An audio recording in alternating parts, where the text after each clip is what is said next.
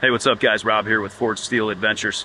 Insta360 released a really cool feature with some of their cameras, and I wanted to highlight it and show you a quick little tutorial of how to use it. But basically you can connect your Garmin Connect information from your watch and or your Apple Watch and then overlay it over the top of your video. This obviously works for snowboarding, skiing, running, cycling, probably swimming, all the fun things. If you enjoy this and it's helpful, like the video and subscribe to the channel. Thanks for dropping by.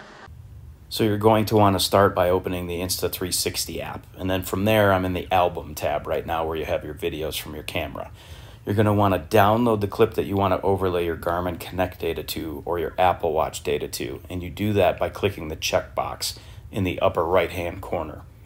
And then from there, you'll select the clip. And this one is already downloaded, so I don't have the download feature in the bottom, but it would be right next to the trash can. Once you download it, then you're going to want to open the app, open the video that you're looking at. And from here, you're going to want to go ahead and select stats. And once you've got the stats on the top part here, my Garmin Connect has already been connected to my Insta360 app, but you will see something up here that says nothing to connect. So you'd click on it, and as an example, I don't have my Garmin Connect mainland China connected, I don't have Apple Health connected, or video data. So you would select your Garmin Connect here or your Apple Health, and then it's going to bring you to Apple's portal or Garmin's portal to connect it. And then from there, on your clip, once it's connected, you're going to see this. So right in the beginning here, when I'm not moving, I don't have any stats, but as I start to move, it starts to pick up, which is really cool. You've got a couple different options here. You've got the classic overlay. You can do the racing overlay, which looks pretty sweet.